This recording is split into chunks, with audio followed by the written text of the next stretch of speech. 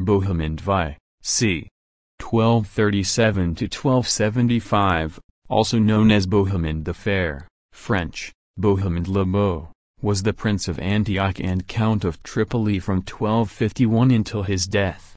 He ruled while Antioch was caught between the warring empires of the Mongols and the Egyptian Mamluks. In 1268 Antioch was captured by the Mamluks, and he was thenceforth a prince in exile.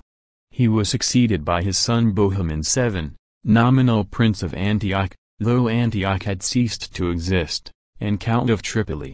Bohemond VI was the son of Bohemond V of Antioch and Lucia di Sini, great-niece of Pope Innocent III.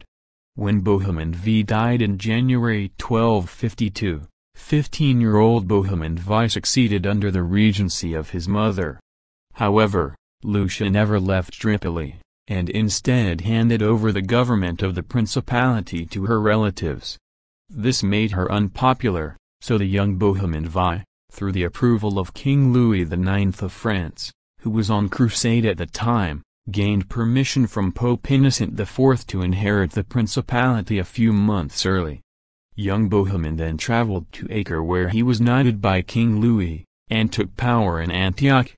Through the efforts of King Louis, a truce was also negotiated between Antioch and Cilician Armenia. At Louis's suggestion, in 1254 the 17-year-old Bohemond married Sibylla of Armenia, daughter of Hedin I of Armenia, which ended the power struggle between the two states that had been started by Bohemond IV, his grandfather.